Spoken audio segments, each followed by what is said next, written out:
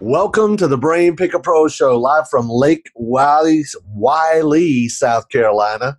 How do you do, Wow. Mrs. Wiley? Wow. Lake Wiley, South Carolina, and all the way down in Alabama is my good friend, Zack Childress. I've known him Hey, for many, many years. What's up, buddy? hey, man. I'm up here in the upper Alabama, not LA. Let's get that clear. Not lower Alabama, right? Not lower Alabama. That's awesome. That's awesome. So, Zack, we've known each other for many, many years. I remember when you started out as a student, and now you're Yeah. teaching people how to do this stuff. Yeah. Man, that's awesome. You've come a long way, baby. Man, it's been a fun run, and I've had a lot of great influencers in my life like you. We were just giggling about how, I don't know, 10 plus years ago, you came in with your ultimate buying and selling machine, and I was like, I gotta have that thing, man. It's funny. I've actually got a testimonial of you saying every new acquisition manager we hire has to go through the ultimate buying and selling machine. That's right. And I did. Right. I even had your websites back then. That's funny, man. That's Yeah. funny. That's back when our I was a websites were Larry like, Goins machine, man. I was out there. Here's why. It's so funny, Larry, because, when you're on that journey to try to find your path as an investor and right. you need education. So you start, traveling, going and to seminars and you're looking for people that you connect with, right? Right, right. And I had connected with you, and obviously I had invested in myself by getting your training, and then I went to your event. But here's what I always say, like, there's a lot of things out there that just flat out don't work, right? Right. So, that's why when I'd gotten into your system and I went home and applied it, and that's obviously one thing people don't do. Right. Don't actually apply it. Here's what I knew. I had read enough successful books, and I'd been around some very high influential people at that time in my life. And one of the biggest takeaways I took wasn't that they studied everything. It wasn't that they read all the books. It was the fact that when they did get something, they consumed it and applied it to Right. figure out if it was going to work or if it wasn't going to work so they could move on to something else. Well, I did that with yours, and it worked. Surprise. There you go. It's like the students now. We both have students, and they say, well, this doesn't work or that doesn't work. I'm like, well, how many offers did you make last week? Right. Well, Right. I read Right. this and I looked at that and I opened up this document. Well, let me Right. ask you another question. How many offers did you make? You Right. know? So finally I end up saying something like, so what you're telling me is you have a lot of education but no application. And perfect. Yeah, because and I do the same thing, Larry. I'll say, well, look, you got to make offers every week, and you got to actually pick up the phone and call people. How many people did you call? Well, I hadn't done that yet.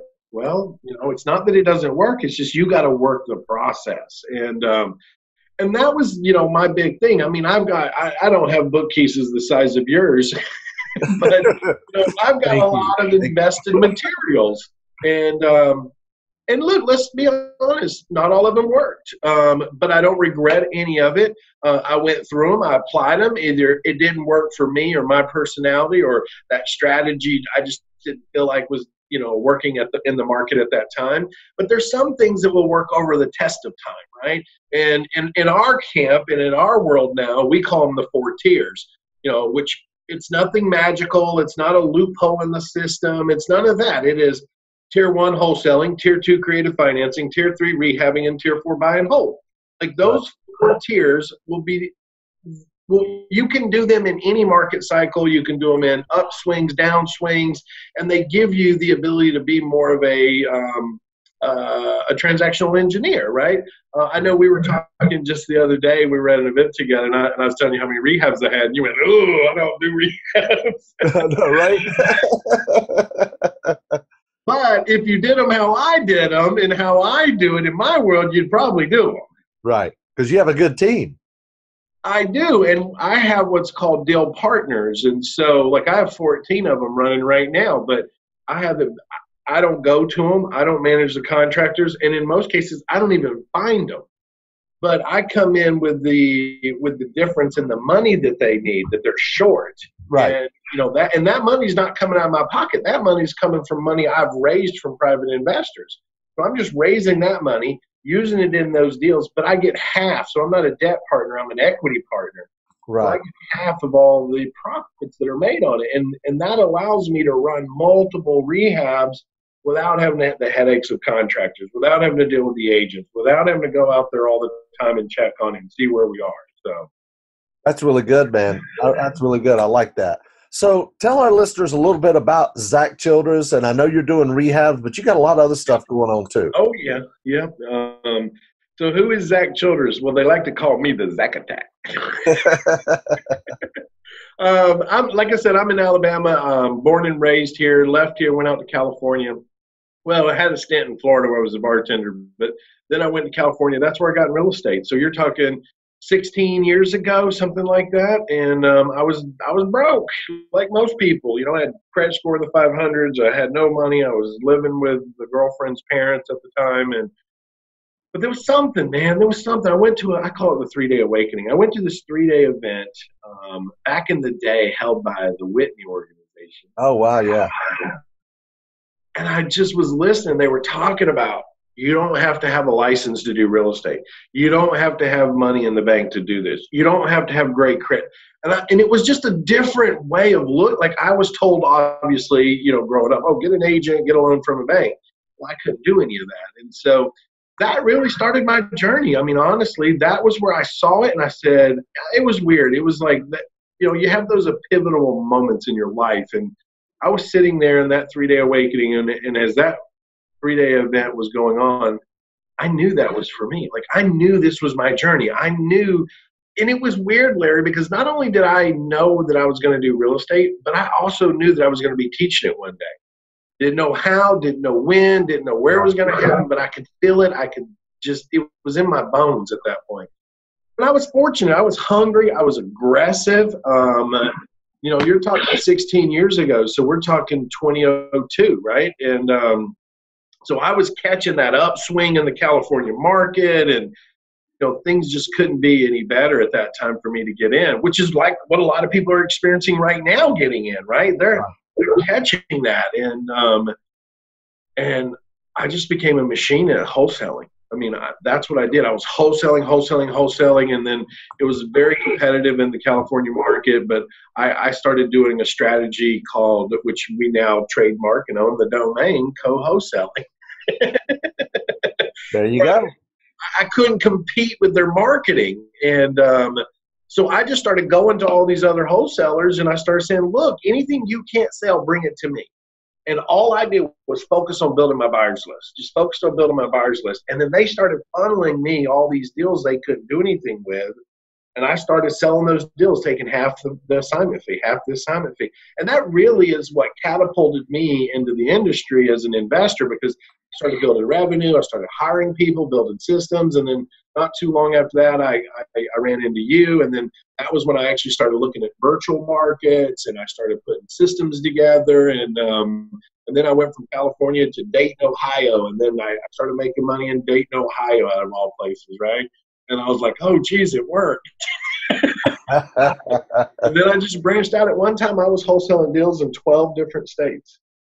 Wow. That's awesome, man. I love it. And that was really where it took off, man. And then like any journey of an investor, as you educate yourself and you get the right help and you get the right training, you start evolving, right? Like I started as a wholesaler because that was all I could do. But then the next thing you knew, I knew I needed cash flow, but to stabilize the operation. But I couldn't get a loan from a bank because I had a 500 credit score. So I started moving into creative financing, doing lease options and subject twos, and built up cash flow. And then I was like, man, I'm going to go do a rehab. And then I got into rehabs, and then I started taking those funds and I started buying apartments, and it just grew into what it is today. And so, you know, now I own properties from California to Florida. I own apartments, strip malls, warehouses, commercial buildings. I got rehabs all over the place. I still wholesale. I mean, I just yesterday signed a contract for a subject to deal. I mean, so, you know, I'm just in it, man. That's sweet, man. Now, are you active in the business yourself, or do you have a team? Or I have a team. We call them deal partners. You know, we have acquisition processes. We have, deal people. We have lead people. I mean, we kind of build it out to what it is. I have a lot of benefits because, I'm the president of our local RIA. And so I get a ton of opportunities through there for people wanting to come work and learn and Right. deal flow through there.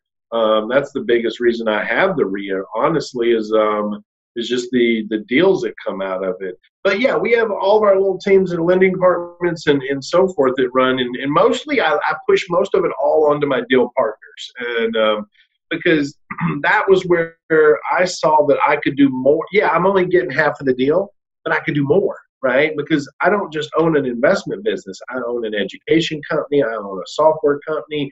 I got my hands in quite a few things. And Right. If I was just going to do the investing business by itself, there's no way I could run, 12 or 14 rehabs at a time. So Sure. I saw it as beneficial. I also do funding in my market. So I've moved even into the, hard money aspect of things. And so evolution, baby, evolution. You know what, Zach? And I think the most important part of that is your business doesn't look anything like, and mine included, that it did when you first started out. The more you learn, the more you grow, and the older you get, you evolve into, into doing what you want to do. And, when you first start out, you have no cash, no credit, no experience, right? Right. And then once you start getting some experience and some credit and some cash, then you can do a lot more things. And then you start to think, well, how can I do this with the experience and the money I have, but not as much of my own personal effort, right? Right. That's it. And that was the evolution over the last, I'd say, 4 to 5 years of my life was, and I got kids, I got little kids. I got a 6 and a 9-year-old. And so, I'm like, okay, well, why did I do all of this if I'm just going to keep doing it? Like I needed to start taking steps back. And like you said, like figuring out how do I still make money on my knowledge and the resources I have available to me without me having to go put all my sweat equity into this stuff. And Right. and that was a big shift, almost 6 years ago that I made. And I'll be honest with you, I love what I do. I mean, it's not like I don't go, oh, I got to go do that. I love it. I love the investing side. I love the education side. Like I fell in love with the education side, with teaching people, writing books and courses and like sharing my experiences and the things that I've learned and what they've done for me. Like, I love that. And so it's not work for me, but at the same time, I had to also remember, well, just because I love it doesn't mean I need to do it all the time. And so I had to pull back from that as well. And just, I mean, look, man, I'm blessed. I'm so blessed. I mean, I'm the PTA president at my kid's school. Which is kind of funny. That is kind of funny. Right. I do 4th grade part-time youth ministry at my church, and my daughter's in my class with me now. I coach, baseball and soccer for the kids. I mean, I'm just able to have all of this lovely stuff going on with deals and business, and I'm able to do what I really set out to do, which is have the freedom. Right? Like, you build all this for a purpose, not to have another job. You build it for a freedom. But where I think a lot of students get the misconception is they think it's supposed to happen right now. Yeah. Yeah. Like they think, oh, well, I invested in your course, but I'm not a millionaire in 90 days later. Well, it don't work that way. Like you got to work it. You got to work it. You got to put the time in. You got to make the offers like we were talking about. You got to make the phone calls. You got to make the connections. You got to network. You got to build your team. You got to get your funding together. Like you got to work this thing. It's not going to fall in your lap. Now, don't get me wrong. There's shortcuts. I mean, you teach people shortcuts. I teach people shortcuts. There's technology that we didn't have back when we started that's available now, right? That really helps speed up the process. But, let's face it, Larry, I made a Facebook post about this yesterday. I was telling people, like, look, if you're not understanding you got to put work in and you got to keep educating you, I'm the wrong guy to listen to. I'm not going to tell you, oh, go get this and you'll be a millionaire in 3 months. That's not reality. No, not at all. Not at all. It's not what they want to hear, I can tell you that. It's not. And you know what, Zach, some people, are so lazy, even if you give it to them, they won't go out and use it, right? I know. I had a guy, I was looking for another boots on the ground guy, right? And most of our deals are within like an hour and a half of our office. So I put a post on Facebook, which is a great way to find boots on the ground. I don't care if you're in Las Vegas and you're looking for boots on the ground in Jackson, Mississippi. There's Facebook groups in Jackson, Mississippi for real estate. You can find one. So this guy, he was like, man, I'll work for free. I just want to learn real estate. I'm pumped up about it. I'm excited. I want to quit my job. I'll do whatever you tell me to do. So I said, look, man, you don't need to work for free. I will pay you to put out signs, take pictures of houses, and all that stuff, right? So he came by yesterday morning. He was all fired up. We gave him like 150 signs, right? He could have made $300 yesterday just putting out signs. This morning when we got to the office, we show up and the box of signs is sitting on the porch at the office. He decided, this is too much work, right? Putting out signs. Yeah, putting out signs. And I told him I would even train you to be an acquisition manager eventually, but you got to start somewhere, right? Yeah. I get it all the time too. I mean, I get them popping in my Facebook inbox. Hey, Zach, train me for free, blah, blah, blah. And you know what? When I first started, I fell for that trap, Larry. Oh, you and me both. I fell for that trap. I thought, you know what? Yeah, I'm an educator now. I'm going to do this. And I remember I would take people on and I would put all this time into them. Right. And all I would hear is excuses back. Oh, well, I can't. Oh, well, this happened. Oh, well, that happened. Oh, well. I'm like, man, you're not doing anything I'm telling you to do, and I'm putting time in here. Right. And it was big deal splits. Like, I'm going to coach you, and we're going to split deals. Right. And, so I learned the hard way on that one, man.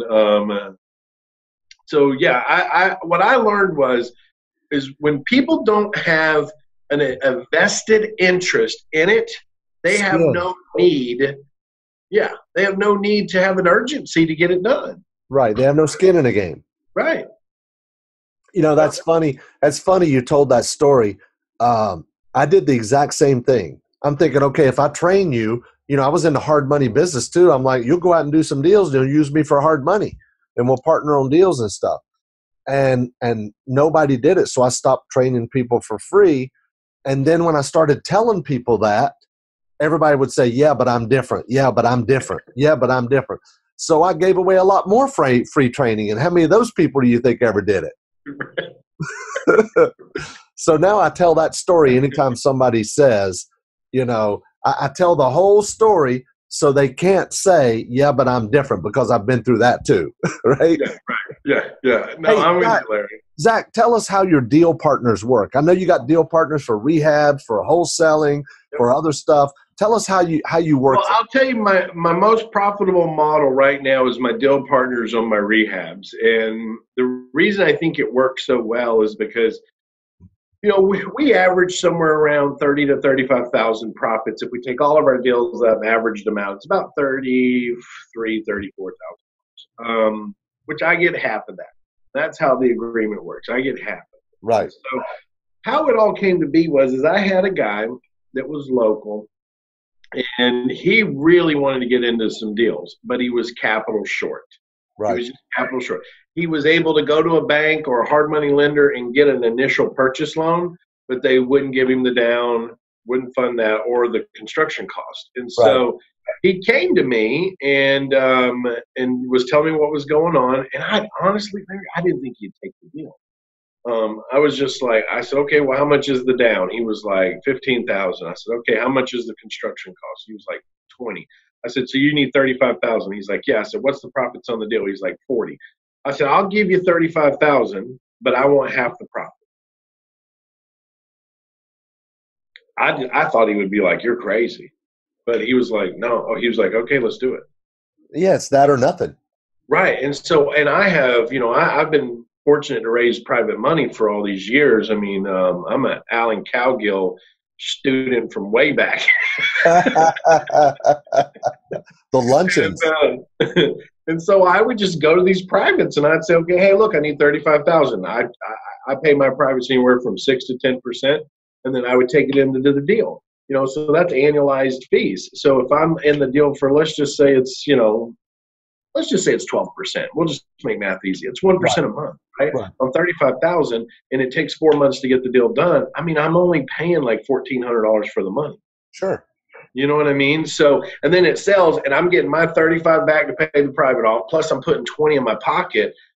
I'm like, this was a good deal. And I didn't find the deal. I didn't manage the deal. I didn't go out and swing hammers and any of that stuff. And Right. I said, man, I need to do more of these. Like, this is the way to go, because now I had the freedom to do what I wanted. I wasn't stuck on a rehab, right? I wasn't stuck in the middle of it. I just needed to focus on raising private money and really building that infrastructure. And now I have 7 people locally I do it with. And they go and they find them. And look, it's kind of a scratch your back, scratch my back, because as I get deals too. I mean, if it's a wholesale deal, we just do it in house. If it's a rental portfolio property, we do it in house. But if it's a rehab, I will take one. I kind of round robin them. I'll throw one over to this guy, throw one to this guy, throw one to this guy. Yeah. So I feed them, they feed me, and they're getting deals that they wouldn't normally have. And it has been an absolute blessing, man. I mean, when I say I teach people how to do rehabbing made easy, like I teach rehabbing made easy. Like, this is how you do it the easy way, right? That's right. Well, you don't do any. Find the money and then let it run. That's good, man. I love it. So what's next for Zack? I'm moving more and more into commercial. I mean, that's kind of where I've been. I sold off all my single family resident rentals. I still hold my fourplexes. I still hold the, office space, warehouse space, some commercial buildings, but it's just moving more into commercial, for that long-term strategy. I'll always rehab and I'll always wholesale because they kind of go hand in hand. Right. But for me, long-term is just keep moving into bigger commercial. So That's good. I just like it. I like that commercial model too, because you can put them on triple nets and like you're done. Like they cover everything at that point. But it's been kind of slow right now because, as you know, I mean, the market is extremely hot right now and prices are like out of the roof. Right. And so I'm just kind of waiting. I mean, we're seeing the market starting to make some shifts already. We're seeing some prices in certain markets starting to stabilize, and we're seeing foreclosures on creeping up already. And so I think it's signs. I'm not making a bold prediction, but I think we probably got another 24 months before we start to see some real corrections that the general public can feel. Right. There's going to be some inflation. There's going to be some interest rates going up and some inflation. It's got to be. Oh, absolutely. And I honestly, Larry, I'm excited for it. I mean, because, I'm made, if you look at the bulk of my wealth, it was made during that downturn in the market. That's where I made it. I mean, I was buying houses in California for $80,000 that I'm selling 10 years later for $350,000. Wow, that's huge. Yeah, because I was smart enough to listen to a mentor back then that said, don't be scared of this market, buy in this market, put a renter in it, and sit on that property until it turns again. And I was just dumb enough to listen to him, and he was right. I mean, I bought a ton of them at that time out in California, up in the Bay Area, Vallejo, Fairfield, Vacaville market up in there. And, I was buying them for $80,000 and I was renting them for $1,600 a month. Because these houses were that's what they rented for. I was just getting them there because of all the foreclosures that it came up. And, and then my agent, I don't know, I guess it was towards the end of last year, he called me up that I do business with out there. And he's like, Zack, you probably need to start selling some of these houses out here. I was like, wow, like I didn't think they had went up that much, Right. I said, well, what are these 4 properties at now? And he came back and they were between 325 and 375. And I was like, sell them. Sell them. Right. Here's a funny one for you. One of them I sold at the end of last year was a house that I put the deal together and contracted it at your event. Really? Yes, at your event, and oh man, where was it? I think it was the same one that I shot the video at. The Twyfords Charlotte? were there. Anyways, and I was working that deal in the back of the room. I was there with a friend of mine, Abe, and you had the two girls working for you back then too, Yeah. and I'd put that deal together, and the guy who was wholesaling it to me almost backed out on the deal, and I was in my hotel room just giving him an earful, like why he couldn't back out on me. He ended up not backing out on me, and I closed that deal, and I sold it at the end of last year for $350,000. That's awesome, man. That's awesome. And really good point you mentioned, about the guy backing out of the deal. Real estate is a sales business, man. You've got to be a good negotiator, salesperson, because sometimes you have to renegotiate the deal. Sometimes you have to resell the seller. You have to resell your buyer. You got to sell the realtor on presenting your offer. You got to sell the appraiser to get you the number you want. You got to sell the lender to lend you the money, right? Yeah, that's right. Yeah, because what happened with that deal is Thomas was his name. I still remember the guy. He realized the cash flow potential that was going to come off of that, and that's why he was like, "Oh, I'm just going to go buy it." I'm like, "Whoa, man, we're already in an agreement. I've already given you money. Like, I'm in contract. Like, you can't do this." And I put a little guilt trip on him. I'm not going to lie. That's good, man. That's good. I love it. I love it. That's awesome. But think about it. If I'd have lost that deal, I'd have lost $250,000. Yeah. Yeah, just on that one deal. Just on that one deal. Just on that one deal. And Zach, I love the cheap houses, right? Yep. I mean, I know you guys got a cheap house or two in Alabama. Look, I just wrote a contract for a subject to yesterday on a house for the loan on it was like 21,000, something like that. So, really? Yeah. Wow. I love it. We're buying a lot of houses for $5, $10, $15, $20,000. And we're wholesaling those for $10,000 or $15,000 profit, or seller financing them, right? We just bought a package of 6 houses in Lancaster, South Carolina for $35,000 for all 6, and they're bringing in $2,100 a month. You can't beat that, right? You make me want to go back into single families. I know, right? It's awesome, man. It's good. It's good. So what does your team look like? I know you have mostly deal partners, but do you have any people in-house, or do you just work with all deal partners? No, we have people in-house that deal with it, but they're all part-time because most of them are out in the field looking at deals, right? So, but most of my real estate team actually works from home. I mean, that's what they do. Like I have, like for instance, one of my deal partners, his wife is the acquisition side of that organization, right? And so, and then I have another deal partner, and then I've trained his assistant to be acquisitions, and so I've really said, look, I don't need it all under this roof. I don't need to come in and hear about who had a bad night, who got a bellyache. I don't need to hear that, right? So. Because I run it the way I run it, which is deal partners, 50-50 splits, I don't have to worry about them so much if they're doing it or not doing it. I manage everything through like a Google Doc aspect on per deal, and I have meetings. I mean, we meet every Monday, we meet every Friday, and they meet on the job sites with the crews Monday, Wednesday, Friday. The acquisition people, I always work with them on like their marketing, their communication, because that's really where I'm able to kind of give a little bit of an extra to them because they don't have the experience that I have.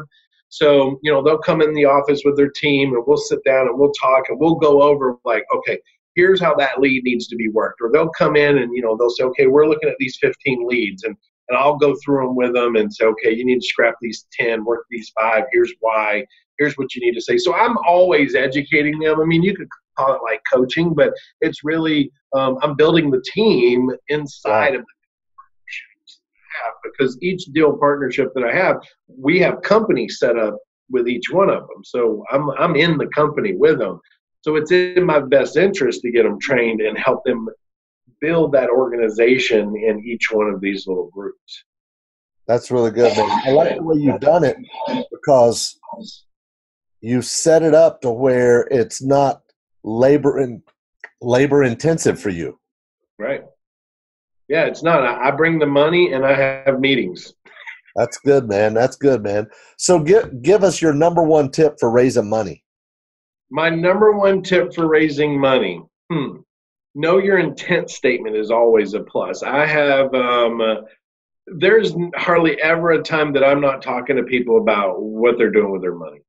It's just second nature to me. So Right. if it's, I don't know if it's so much as the tip as it is as something internally. And I share this with people. I say to them all the time, look, if you knew you could borrow $1 million today and in 6 months turn it into 5 million, would you be asking everybody for $1 million?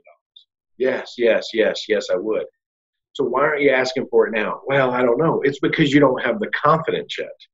They Right. don't ask for money because they don't have the confidence that they can execute the money necessary. So that goes back to getting the right training and implementing. But once that's in place, it's build the confidence, start asking for the money. But when I very first started, where I think I had my most success with raising private money is I went to an equity trust conference. I would go out to equity trust conference, which, as you and I both know, it's a room full of private investors in most cases, right? Right.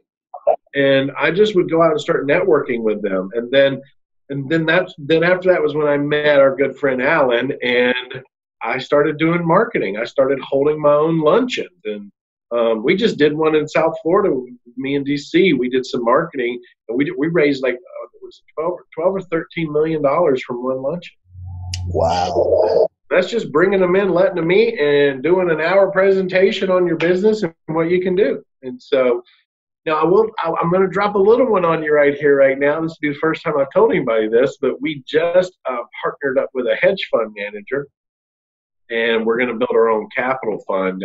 So next year, we're going to launch that. So we're going to actually become hard money investors to our students. That's really good. That's really good. We're doing some of that now. You've done that for a long time, though, haven't you? Well, I've been in the hard money business for years, many years. But what we used to do is we used to use other people's money, and they would get the interest and we would get the points, right? But fortunately, we've been doing it long enough now where we just use our own money. We don't use other people's money anymore, and we just loan it out so we get the points and the interest. Right? Yeah, and that's kind of what we're looking at. Like, he's coming over. He has a very successful fund that he manages for the stock industry, and he's coming over because he's got a lot of stock people that want to diversify their money. So we've been talking for like 8 to 9 months now, and Right. so he's bringing funds in. We're bringing funds in. We'll probably still raise some funds too. But yeah, so that's the same angle we're going to take on it. It's just we're using the fund for two purposes. Number one, to be able to be a funder to our students in-house. And Right. number two, to go after bigger commercials. There you go. That's good, man. Yeah, just to go buy bigger stuff. That's good stuff, Zach. It really is. So anybody can make it. They just got to take action, right? Hey, if I can make it from Alabama. That's funny. I love it. That's funny. So, Zach, if people wanted to reach out to you, if they wanted to connect with you, how would they find out more info about you? Man, right there. Right there. Right. Right there. Right there, right there. That's the best way to kind of understand who we are and what we do. It's called My First Deal Playbook. They can go to myfirstdealplaybook.com. We give the book away. We just ask them to pay for the shipping. It's the easiest way to just kind of know a little bit more about what we do, our theory of how we teach. Right. We do a live Facebook show every Tuesday, kind of like, what you guys do over there. I mean, that's Right. a good place if they're just looking to jump on somewhere and just kind of get some questions to some real estate. So, I mean, we're all there. Zack Childress REI Success Academy. That's on Facebook. Tons of free information on there. And if you want to understand our theory of training and how we get people to understand like how to get their first deal and what is market segmentation and how to step all that into place, it's myfirstdealplaybook.com. That's good, man. Zach, I really, really appreciate you being on. This has been some good stuff. Cool, man. I'm glad we connected again. Yeah, me too. Inspiring, motivation, all that cool stuff. And Zach, what day is your live Facebook broadcast? It's on Tuesday, right?